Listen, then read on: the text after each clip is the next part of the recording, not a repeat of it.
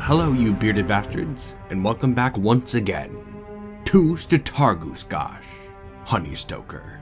And as you just witnessed, the dwarves have just left our new subaquatic meeting hall to get to work, because there really is a lot to do around the place. Despite the fact that we can no longer go to the surface due to our new pool arrangement out here at the bottom of the pit, which is now completely submerged.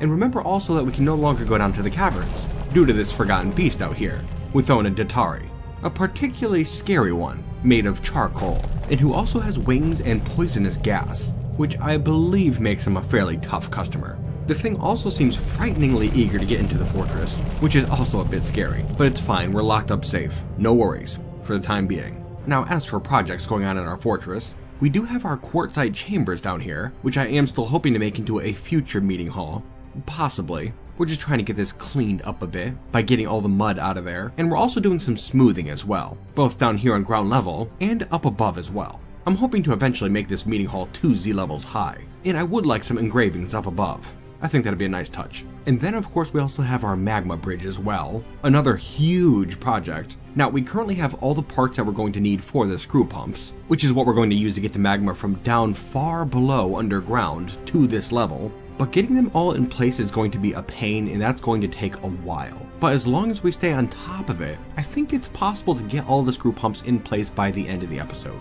Not too sure, we'll see what happens. At the moment there is a long way to go on that.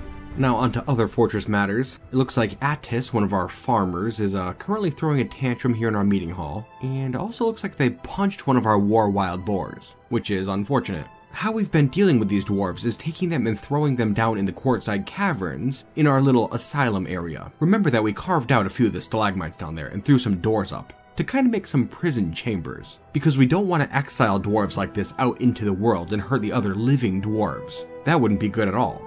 But I have noticed a little problem down here, because as you can see, the dwarves that we throw down here, most of the time they just go berserk. Like you can see these 2 dwarves here, completely insane, and if we open up the door then they would come out and attack our other dwarves, which of course is not very good at all. But these 2 over here, dwarves who were throwing tantrums, like if we have a look at Ezem here, well, she is doing absolutely fine. Having a look in her mind here, you can see she's dejected after a lack of decent meals, she feels self-pity after a lack of abstract thinking, dejected after dwelling upon being kept from alcohol, and she also has many other negative thoughts as well. And seeing as how she was locked down here initially because she was throwing tantrums, you would think that all these negative thoughts would push her right over the edge. But that is not the case. In fact, she's not stressed at all, which is very odd to me. And you know what? A dwarf like this, I am willing to try them back out in the fortress again. I mean, why not? In fact, a few of the dwarves who are out here feel the same exact way. Like this guy here, Monam. Again, he feels isolated, worried, restless, all kinds of negative thoughts, but he's not stressed at all. It does not make a ton of sense to me, but hell, if we can manage to get them out there and back to the fortress, then that would actually be great, wouldn't it? Although that does present us with a little bit of a problem. Because remember, the quartzite caverns is where that forgotten beast is, with Dmitry, and we cannot safely get out there unless we defeat this monster first. Something I don't know if we should try or not, honestly. A little frightening. However, while this beast does currently seem fairly content milling around this gate down here, if it does end up stumbling into the asylum caverns, it can easily tear the doors off those stalagmites and kill the dwarves inside, which would be a terrible shame. Now, the only thing I could think to do is to send down the boar bloods, which I really do not want to do, mostly because I got this whole not wanting our 1 military squad to be demolished thing going on. But as we were discussing last episode, oh my goodness, okay, it looks like we have another vile force of darkness from the torment of witches here at Honeystoker. Fantastic. Well, that's not going to really affect us too much, I don't think, because they can't get down to the fortress and we're not going out there. So you guys can just hang out up here for a while. Not too concerned about you. Although, oh dear. It looks like the human diplomat is here and has been waiting outside our fortress, but of course they can't get in, so, well, not much we could do for you, I guess. Terribly sorry, dude. Just try to hide for a while, I suppose. which it looks like he's doing. Okay, stay cool, dude, and maybe go home, huh?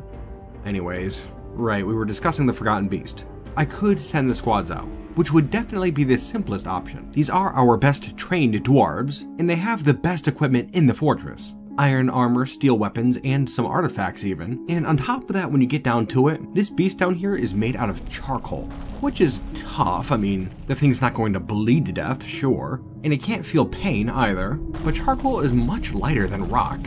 Maybe this thing will just kind of break apart when we attack it. And if we had all the dwarves grouped up to fight the thing, then I suppose that would really increase our chances, right?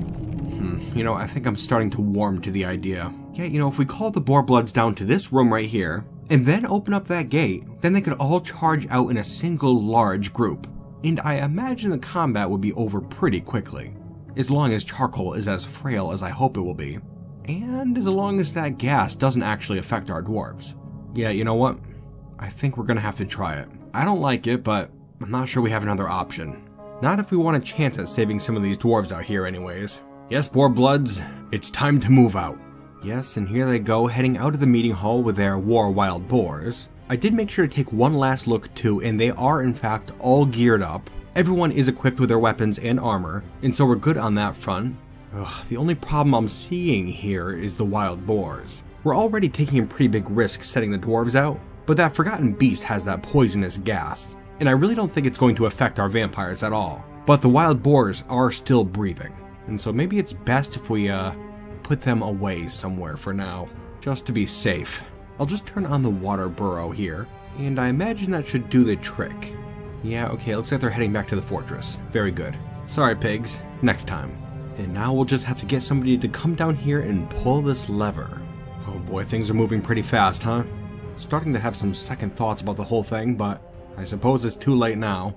We have to do what we have to do, Boarbloods. This will be our first great challenge, and if we die here, then so be it. We'll have died heroes. The lever is pulled, the gate is down, and things are about to get started here. Taking things slowly, it looks like the Boarbloods are grouping up at the back of the chamber, but are now recentering. Withona Datari is now moving through this narrow hallway, moving in. Oh, and some of the vampires have spotted it and have begun to charge. We have some gas here. The beast has just barged into the chamber, but luckily has not yet damaged anybody. The battle continues, more gas is being sprayed. We do have one dwarf here running off like a coward. Oh, go figure, it's brash young Moldy. I would never have pegged him for a coward. Luckily, it looks like the beast has still not done anything to the dwarves. Fantastic. And in fact, I'm seeing several pieces of it laying about the chamber now. Can't be much longer now. The Boarbloods are doing fantastic work. And just wonderful. They've killed the beast. Withona Datari has fallen. Fantastic work, Boarbloods. Just beautiful. Now before we get too excited, I'm going to take a look at some of the dwarves to see if they have any health problems from the gas. And you know, it looks like they're pretty good actually. Several of them seem fairly tired, and for unsleeping vampires that seems a little strange. But yeah, I'm not seeing any big problems at all. Yeah, you know what? I'm thinking we're in the clear. Well, that was a total success, dwarves. We killed the beast with no problem whatsoever. Oh, would you look at that? It looks like it was put down by Id Euristvath Sith, the fortress's best warrior. That is one hell of a notch to add to your spear. Good job, dude. And with that, I suppose we could release some of our crazy dwarves up this way. Ezm, Monam, and Zuglar. They all seem to be doing fine. And so, welcome back to the fortress, you bastards. I can't wait for you to see our new meeting hall and our new pool as well. It should be interesting for you. And now, Boarbloods, I'm not going to be sending you home quite yet. No. For you see, recently dwarves have detected rumblings coming from the upper cavern levels. A dire portent, and it could only be one thing. Yet another forgotten beast. And if we're to make Honeystoker safe, it must be dealt with. And so if you dwarfs could be so kind, you'll have to make your way to the eastern portion of the Quartzite Caverns. Position yourselves at the bottom of the ramp that leads up to the first cavern layer. It is there we will begin our hunt. And yes, this time you may bring your boars, for we'll need all the help we can get against this dire foe. Yes, you mighty Boarbloods, As the dwarf makes their way over to pull the lever, you had best gird your loins and steel yourselves, for soon a mighty battle will ensue. And if you fail, our fortress will fall. The lever is pulled, and the gate up to the first cavern lair is open. And so let's not tarry in choosing our battlefield.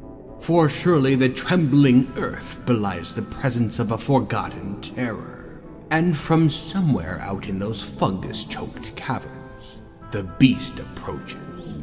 Upon great frost-caked wings, it flits silently through the tunnels, its gaunt form casting but a narrow shadow. Its name is Azok, and it is an enormous blob composed of snow. And it's dead.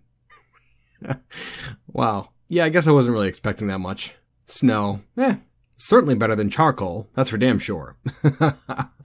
Anyways, back to work, dwarves. Yeah, we have a lot to do now that we have access to the caverns once more. We can come down here, get some trees chopped down. Fantastic, just wonderful. Well, then of course the Tower of Memories. We're still doing some engraving in there and working our way downwards. I know I haven't touched on it in a few episodes, but work is progressing. Oh, then of course down here, still trying to get our new meeting hall area cleaned up. You can see we've taken care of some of that mud, but there's still a bit to go. Up top, all the engravings are in place, and we're trying to get rid of some of this stone here. It's getting there. And actually, another project we were working on before we sent the boar bloods out was here in our new meeting hall, where I realized one important thing we were missing is a mist generator. Something I think the vampires would really like in here. And so we're gonna try a little bit of something here. You can see up this way, I already have some grates placed in the ground. And then down below we have a tunnel dug out already that leads far, far down to this level here, in the first cavern lair. And back here in the meeting hall, if we look above these grates, you'll notice this little section of the wall here, where there is currently an opened floodgate that is linked up to a lever. Now I'm thinking we can dig a channel into this wall here, which will get rid of this wall, and also give that water access to the meeting hall, which will very easily create a new mist generator. And at that point, the only fear would be that too much water would come in. But I don't think that's something we have to worry about really. There is an awful lot of drainage. So let's have a stab at it. And yes, I do realize that this water is coming from a previously flooded portion of our fortress. And if too much water does come in, we'll be flooded in both water and irony. Oh, here comes a dwarf. Okay, alright, the water's going down and into the meeting hall at a pretty slow rate. Alrighty. Yeah, you know, it looks to be working absolutely fine for the time being. But we'll give it a second. Yeah, you know, it looks to be doing fine. Fantastic. Yeah, and the water is being drained out of the pit above. And I imagine it's also being replenished from the same place it came from, the waterway beneath our hospital. And so I don't think it's going to run out. But I suppose we'll see. We'll just get this floodgate over here closed up, so there's no unfortunate accidents. There we go, fantastic. Well, alright. Yeah, looks like we're good to go. We have mist, dwarves. Excellent. And so now that we have that all settled, I will also note that up here on the surface, the siege has dispersed. And really they weren't here for all that long either. Just a couple seasons. Although it does look like before they departed they took care of that human diplomat, who is now sitting on this siltstone road, quite dead. Probably not a good thing. I can't imagine the humans are going to be too happy about that. But we are still locked away nice and safe, so guess I'm not too worried. Over here to our temple area, I will note that Atir is still praying. It almost seems like she's in some sort of a trance. She has not left this room once, in probably a year or so, which is more than a little worrying. At this point, the other dwarves around the fortress have begun to take notice, I'm sure, and I think we should try to get her out of there. It's one thing to be faithful to your gods, but we need you too, Atir, and so I'm going to try to snap her out of it by getting rid of the Chapel of Nature. Just for now, anyways. Still says she's worshipping. That is strange. Well, maybe if we could just get her out of the room. Maybe that'll work. How about we try turning on a burrow? Like the meeting hall here. Alright, well that got her out of the temple at least. That's right, go spend some time at the meeting hall, will ya? And while she's down there, I'm gonna lock up these doors so she can't come in here anymore. Okay, so Atir is now down in the meeting hall socializing with the other dwarves. That's good, something she hasn't done in about a year, really. Well, that works for us, I suppose. That's right, just take it easy, Atir, get a drink maybe. And soon I'm sure you'll be back to your old self. Really hoping anyways. Very strange. Well, here's something. A new artifact. Doran Batakog, the dwarf armorer vampire, has created Ishen Moshun, a silver helm. He offers it to the Keeper of Bees. Fantastic. I will note too that I was trying to get him to make it out of black bronze, like those other armor artifacts that we've had, but he would only use silver, and I suspect that's because it's one of his favorite metals. Anywho, let's have a look at this thing. Its name translates to the Passion of Suicide. Terrifying and incredibly dark, and it's worth 38,000, which is alright. This is a silver helm. All craft workmanship is of the highest quality. It is encrusted with tapered baguette-cut praises and encircled with bands of silver, rectangular lignite cabochons, and sand-pear wood.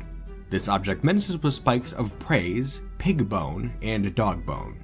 On the item is an image of Zanag Gilt Handles the Dwarf in milk quartz. Very interesting, fairly simple, but I do like it, certainly. It has those touches of praise on there, as well as those bone spikes. Very cool. The only thing is Zanag Gilt Handles. I'm kind of curious as to who that is. We've stepped out of Fortress mode and I'm now taking a look through Legends mode, and it looks like Zanag was born in 109. Nearly 200 years ago, and they didn't do very much from their birth up till 174 when they became a dancer, at which point they began an apprenticeship under the elf Kanibo Yonrox, then became a member of the Poems of Extricating, which looks to have been a performance troupe. She then moved to Length Beach in order to be with the Master, Length Beach being a forest retreat, a home of elves when they were still around. Oh, that looks like she married Kivish Dorwaxed. That's nice, and it looks like he was the mayor of a dwarven settlement. Very cool. But it does look like at some point he was infected by the werehorse curse, and fled to the wilds. A damn shame. Back to Zanag, it looks like in the years following the infection of her husband, it looks like she participated in a few foot races and worked fondled, although she never won any of them. A couple years after that, she was attacked by a night ogress, Ufalo Deadgraves, a creature who has existed since the very beginning of time, and who in fact still stalks the night till this very day. Oof, terrifying. But it looks like Zanag was able to escape, thankfully. The following year, a human named Ekro Lunches Vines was denied an apprenticeship under Zanag because her elven master Kanibo Yonrox was jealous. Oh, but then it looks like Zanag ceased being the apprentice under the elf Kanibo Yonrox. She didn't like being held back like that. Understandable.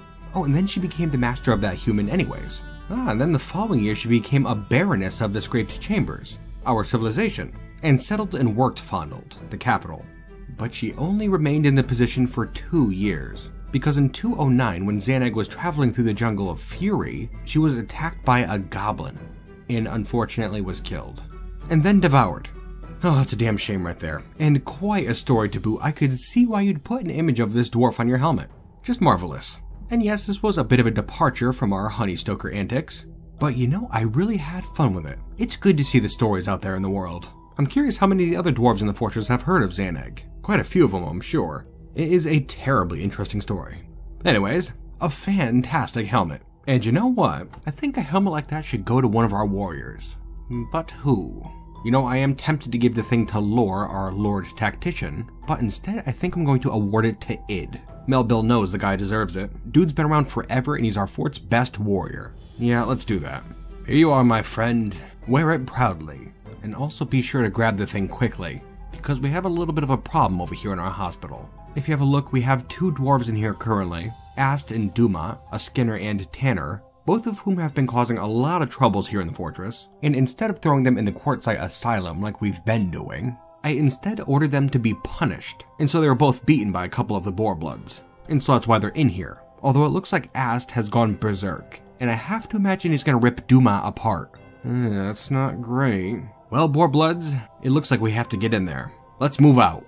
Now I'm gonna take this slowly, because I am curious if we can save this other dwarf in here, although I'm not feeling too hopeful about that. It looks like Duma is trying to run out of the hospital at the moment, even though he is beaten severely, and he's being chased by Ast, who is severely injured as well, and who looks to have very quickly given up the chase. Alright. Well, let's follow Ast and just watch him. And I'm also going to speed things up a bit. Alright, looks like Ast is coming out of the hospital. Oh, and has found a Kia and a war wild boar to fight. Oh, that was very quick. And it looks like the problem is over. He was put down by Kogan, who chopped Ast's head right off with her axe. A single hit. Wow, brutal. Well, good job, Kogan. It had to be done. Alright, well, somebody get this mess taken care of. And let this be a reminder to you other vampires. We cannot have any troublemakers in the fortress. It simply will not be allowed. Now, while we're up here, you may take a look over down towards the pit here, and notice that it no longer has any water in it at all. Yeah, I've been letting some time pass, and have noted that the water was draining. And at this point, the pit is completely dry. But I don't really feel safe going out there right now. Mostly because another siege has arrived. I didn't even bother bringing it up, just a waste of time really. And they can't get to us anyways, so whatever. That being said, it doesn't really seem like they have any interest in attacking our fortress at all. Because they're up here in this corner kind of, well, you know, I'm not too sure what they're doing. It looks like most of the goblins have arranged themselves in sort of a pile configuration and are partaking in some sort of a, you know, I'm not too sure. And you know what? I don't think I want to know what they're doing, honestly. We'll just leave them to it. Anywho, yes, the pit is now dry, and we're not going to go out there just yet, but I do intend on finding out another way to get water in here. I think the dwarves did kind of like their pool configuration. It seemed to be working out pretty well. But as the vampires of Honeystoker leisurely discuss plans of a new pool, yet another ageless monstrosity has crept its way up from the deepest reaches of the Eternal Realms. Like a mountain under mountains, its titanic frame struggles to find its way through the narrow passages beneath the fortress, its beady eyes set firmly on Targuskash. The forgotten beast Epheia has come, a great turtle with external ribs. It has large mandibles and it has a bloated body. Its clear scales are oval-shaped and set far apart. Beware its poisonous bite. Alright, looks like we have another forgotten beast on our hands. Epheia, a turtle with a bloated body and poisonous bite. Well, dwarves, we've already taken down 2 forgotten beasts so far this episode, and I think it's time we had a third. What do you say? Well, from the looks of it, the turtle is perched up in a tree down here in the 3rd cavern layer, far, far from the fortress. And having a look here, you know, I'm not gonna say this thing can get to the fortress for sure. In fact, it really seems like hardly any of them can. Well, let's call out the Boarbloods. And I'm gonna have them move to the same chamber that we fought with Thona Datari in. It kind of serves as a midpoint between our fortress and the 3rd cavern layer. And on top of that, I'm gonna send the dwarves to the meeting hall once more, just to be safe. Alright, and now that we're all set, let's follow Epheia and see what it does. Crawling around in the branches of this spore tree here, possibly doing some grazing. Alright, well it seems content down here for the time being. Well, I'll tell you what, Boarbloods, it looks like it's time to go on a hunt. To me, it looks like that creature can reach the fortress, and just to be safe, I want it taken care of. And so let's call those Boarbloods down to the 3rd cavern layer. And I'll tell you what, because they're going to be heading down here and blocking the passage between that beast and our fortress, I'm going to turn off the burrow as well. We still have a lot of work to do, and I think it's going to be fine. Okay, and here come the Boarbloods, heading down. Looks like they're just approaching the tunnel that leads down to the 3rd cavern layer. Excellent, and Epheia is still up in this tree here. So be it. We're on our way, turtle. What was that? That wasn't from down here in the caves. That came from the surface. Boarbloods, something approaches. And whatever it is, it sounds huge. Long ago, before the birth of the Eternal Realms, before even Ono, god of gems, sprinkled the heavens with his twinkling stars, and before even Iphon covered the lands with blankets of green, deep in the glowing forges of the gods, a titanic creature was forged. To this day it remains in the Eternal Realms, the purpose of its creation long since forgotten, and its once brilliant sheen now tarnished with the passage of eons. The bronze colossus Athaka Reno Yivu Esathela has come, a gigantic magic statue made of bronze and bent on mayhem. Oh boy, Athaka has finally come down from the eastern mountains to try its hand at destroying our small fortress. Utterly terrifying. Well, here it is up on the surface, moving in a bit towards the east. Gonna start following the thing, just to see what it does. I don't think this thing can get down into the fortress. I really hope it can't. But it does seem to be moving with some purpose, which is horrifying. Oh, it seems to have spotted these humans over here. Huh. The new human diplomat and their entourage. Yeah, of course we couldn't let them in this year either, and so they've been waiting out there. Wow, would you look at this human bowman here, fighting a bronze colossus. Oh, and dodging very well. Oh man, this is something here. Oh, and they're flying through the air. Oh, and they've died.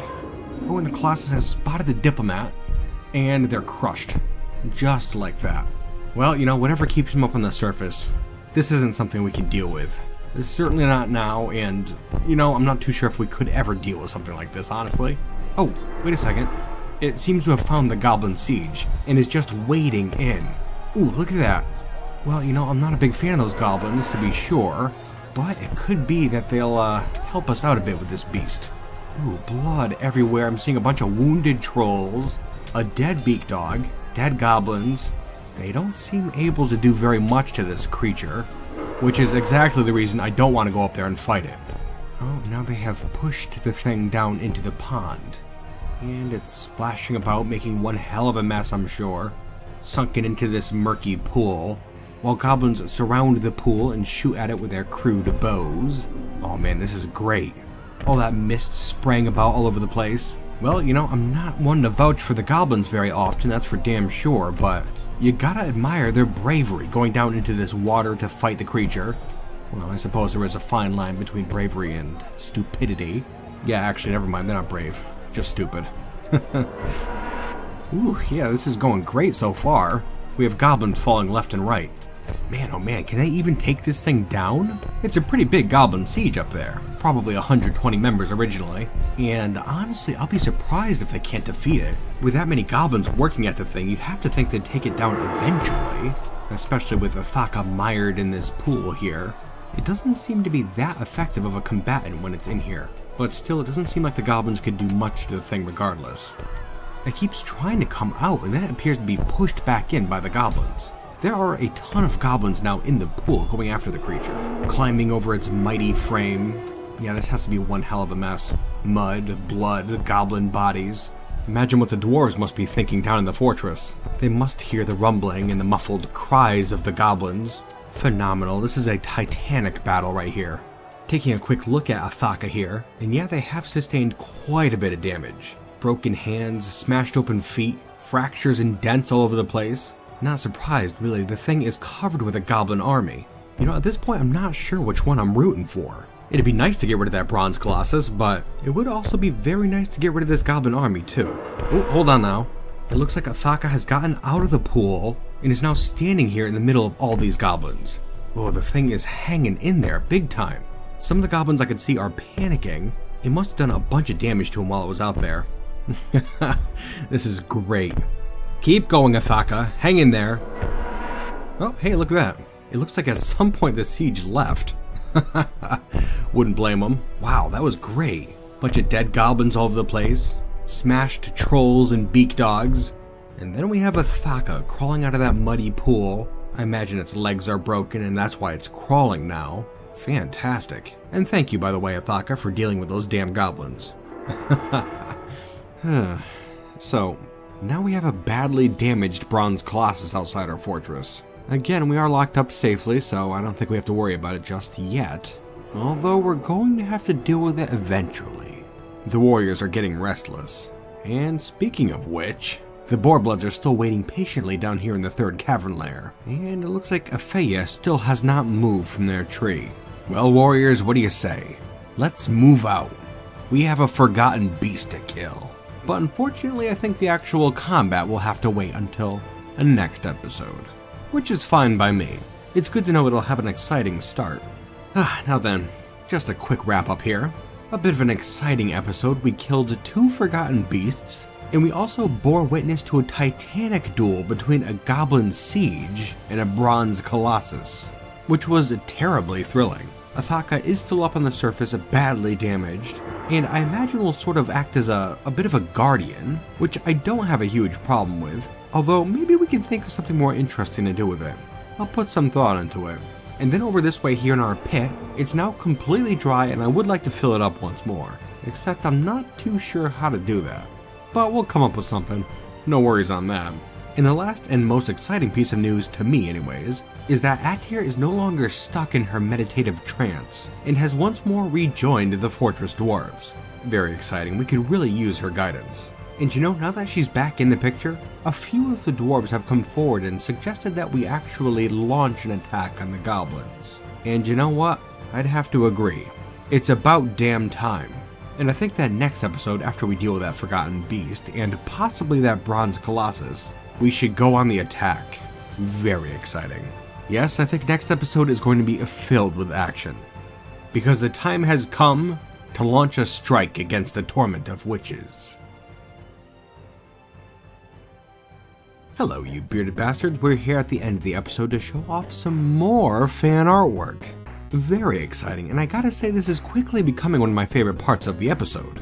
Definitely, there are so many talented people out there. Anyways, let's get to it. The first piece of the day is called Columns of Asylum, and it is done by Aiden. And you can see it clearly depicts our stalagmite asylum that we have down in the quartzite caverns. Very creepy too, isn't it? You gotta love that. You can see all the mushrooms there. A very dark scene, just dimly lit by these torches attached to the actual stalagmites. And you know something I really like here, and I'm not too sure how it was done, is that you can see these mushrooms far back, they're kind of blurry. It's a very interesting depth of field effect. Kind of makes the image seem 3D, doesn't it? Yeah, I'm definitely a big fan here. Fantastic work, Aiden. I love this. Big time. Crayons? I think this is crayon. Nice choice. Excellent work. And moving on, our second piece of the day is entitled Atyr, and is done by Matt Svensson, and clearly depicts Atyr, our Baroness, looking absolutely stunning in her red bandana, her pigtail trousers, and her mule leather cloak. Yeah, all the details are there and they're beautifully rendered. And also you can see that she's holding and looks to be admiring Ruthosheth Ustoothstola, the Iron Crown artifact that she created. And remember that also depicted the death of a sow. An ominous omen indeed. Man oh man, such good work on this piece as a whole. I could just imagine a Honeystoker comic with art that looks like this. Man, I would read that in an instant. Definitely. Fantastic work here, Matt. Just beautiful. And same for yours as well, Aiden. That's for damn sure. Thanks again, you two. And also a thanks to all of you out there for watching. I've said it before and I will say it a million times, that I would be absolutely nothing without you guys. Thank you so much. I hope you all enjoyed yourselves, and I certainly hope to see you next week, here in Targus, Honeystoker. And until then, you bearded bastards.